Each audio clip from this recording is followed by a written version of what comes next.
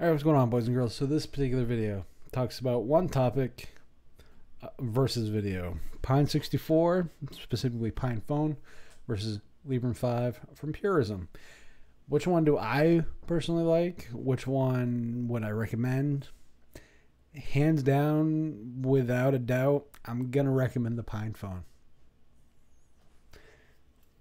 I'm not going to be one of these bigger YouTubers, and props to them for being bigger YouTubers and getting sponsorships and stuff, and I'm not knocking that. I'm not even gonna knock Purism as far as like attempting to do something. How they attempt it, that I'll knock.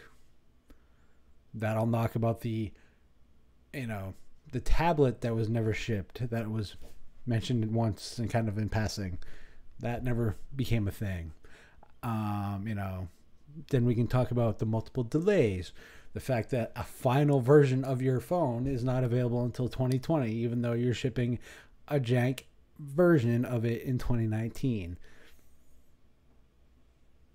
Now, there's a lot of stuff I can say bad about Purism. Let's fire the sales team while they're out promoting Purism, Linux Fest Northwest, among many other things. Your project management, the people who run your company. Everything about Purism as a company, not talking technical side, because I'm not even going to get into that, but from a project management point of view, is abysmal at best. And let's not even talk about who you hire to do your PR. Conflict of interest. I wonder why certain websites aren't open anymore.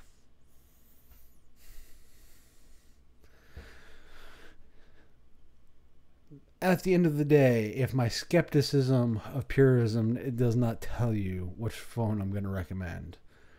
The Librem 5 is a $700 mid-range phone with a half-baked UI with OS that supposedly has tons of custom work. So much so that they basically rebranded everything from Matrix and all the other stuff as Librem, application. Seems like you're taking a lot from open source. Awesome. I legit, I have no cares about Purism as far as their products. They do not interest me. At $700 for what it is, even if it was a niche product, it has no interest to me. Because here's the thing. A $150 phone does the same goddamn thing. Big bold letters. And I don't have to wait until 2020 to actually get a full product. So, to me, Pine Phone wins hands down. I don't have a lot of nice things to say about Purism. Do I hope they succeed? This would be the one nice thing I say? Yeah. Do I have hopes that they succeed? Yeah. Do I have a realistic view that they'll succeed? No. Maybe I'm wrong, but just given how the project management of that company has been done, the amount of ineptitude in that is just mind-boggling to me. So I'm going to recommend the Pine Phone every single day of the week, because guess what?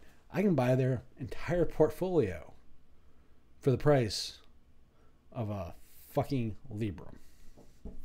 And then, here's the catch. Like the Librem, I didn't have to pay $700 for it, and I can run all the same OSs that the Librem can. And, I have also those physical hardware cutoff switches for stuff. Kind of like the Librem at $150. Or I can buy the Pine 64, Pine Book Pro, Pine Tab. And here's the thing. They don't announce products and then not ship them. Purism? Need I say more? Purism has this weird thing where they don't admit that they got over their head. And they They could have mitigated a lot of the community ire or distrust, call it whatever you want, by just saying, we took out more than we can chew. And at this moment, XYZ, we're going to have to wait till a realistic point of view and a point of time to ship this. So if they had said first quarter 2020, I wouldn't have cared. Still wouldn't have bought in it, but at least they're upfront and honest about it. The way they're doing the staged rollout, it's a gimmick. It's them trying to say we shipped something in 2019 like we said we were going to. So I'm calling them full of shit, personally. Again, Pi 64, I can buy their entire portfolio. They ship products. I'm still waiting for Purism to ship more than one product. And FYI, they delayed the laptop a few different times. They never shipped the tablet. Never even made the tablet. It was mentioned in passing. And the Librem's been, how many times has that been delayed? I mean, come on. Like, really, at the end of the day, am I going to back a company that is giving me the option to run whatever the hell I want on it and has a proven track record of actually shipping stuff on a decent time frame and saying and being transparent about it and upfront about it, or a company that has a track record of doing shady shit and not following through and constant delays and, quite frankly, abysmal project management?